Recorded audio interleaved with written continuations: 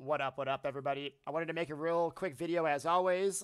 This one's going to be on Bitcoin. Bitcoin's had a crazy swing today. So when I woke up this morning, Bitcoin was down like 7 or 8%. And since midday today, like around noon, it's starting to get a big rally back up. It's swung about 8%. And now we're coming back in contact with this downtrend of resistance that we've been holding now for 2 months. So back in April, we started this downtrend of resistance. This was around 48K. Hit it 2 times, boom, a third time, sellers come in again, a fourth time, why not a fifth time, and now we're hitting it a sixth time. Eventually, I think this thing's going to break. Historically, when Bitcoin has these downtrends, they do break. I'll show you guys that in a little bit.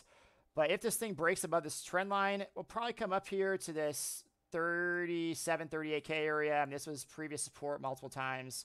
This will probably act as resistance our first time seeing it. So we want to see this volume get a nice little spike here. We're going to see a little spike in volume, probably higher than all these candles here. We'd like to see it up in this candle range whenever we break through this trend line officially on the 4-hour time frame, which we're looking at now.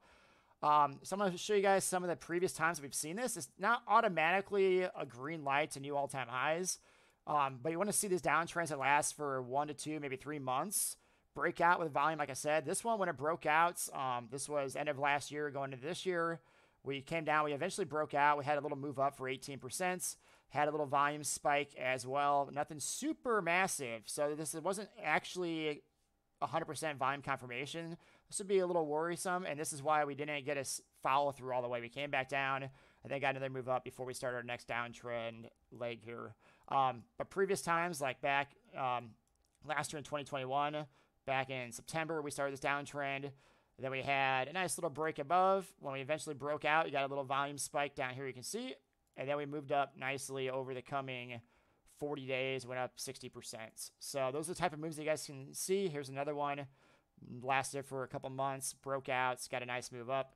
These happen all the time with Bitcoin. When you see these downtrends that last 1 or 2 months, when they eventually break with volume, you get nice payouts if you guys enter into trades on them. I'm in a long position already, but I did take a little bit longer position. I added more to my Bitcoin long-term hold today.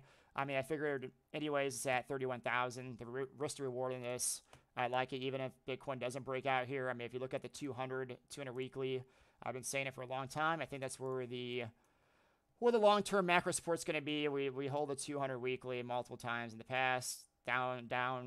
Downside potential is only 22,000 right now. So long term, even if it doesn't break out right now, I like the long term play. But I think it's going to break out here. We've got a big swing back up today. Keep an eye on it. Trade it if you guys want, but manage your risk. All right, peace.